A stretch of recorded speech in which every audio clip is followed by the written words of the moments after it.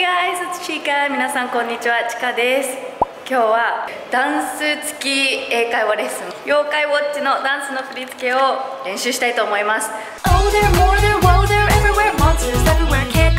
去年ハロウィンのスリラーをアップした時はもう一人で独学して頑張ったんですけれど、今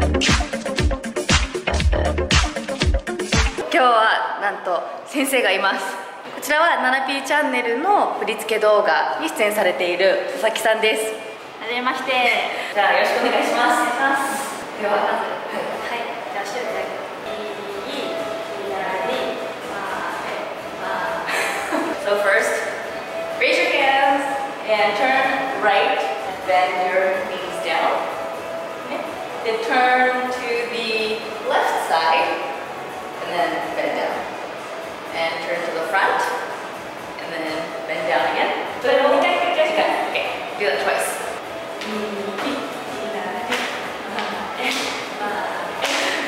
まっすぐなんですか、手は。はい、ちょっと曲げる感じ。はい。Bend your elbows a little bit and bend your wrist. 左手を前に出して、右手を回るの感じです。これで、この動きが、こんな感じ。簡単そうだとして私リズム感じよ。Okay, so you got your right hand is an OK sign, and you bend your left hand, and you go back and forth as you swing your hips left and right. Left and right.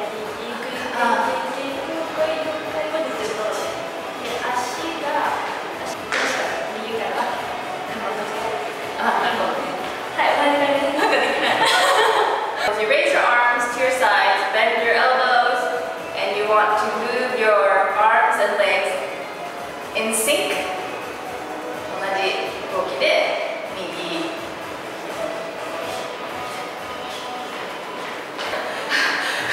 ちょっと運動不足なんですね。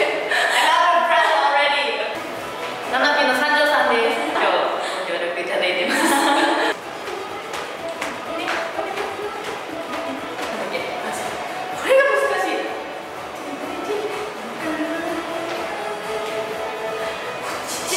めっちゃ硬い。なんで同じように動けないの。しかもこれコスチューム着てやるので、結構きついですね。意外とお面かぶって踊るとすごい大変なんですよ。無理。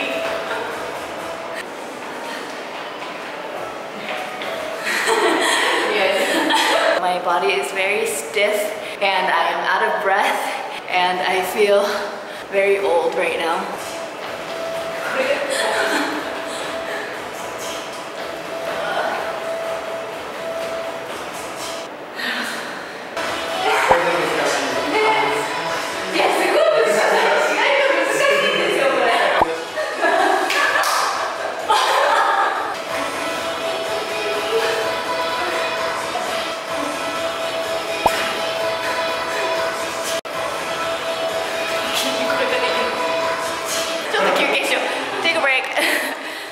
Okay, so we've been practicing for about an hour and I actually got some of the moves down. ちょっと成果を見てください。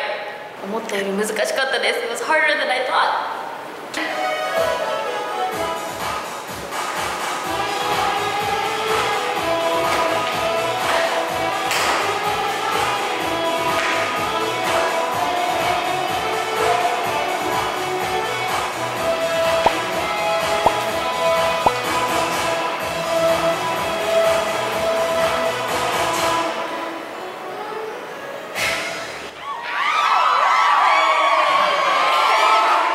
なんとか佐々木さんと三条さんのおかげで無事振り付け覚えられました。振り付けの全部のやり方はぜひナナピさんの動画をご覧ください。ぜひ見てくださわ見に来てね。峠にゃんジバにゃん。So right now I'm trying to be whisper. 終了。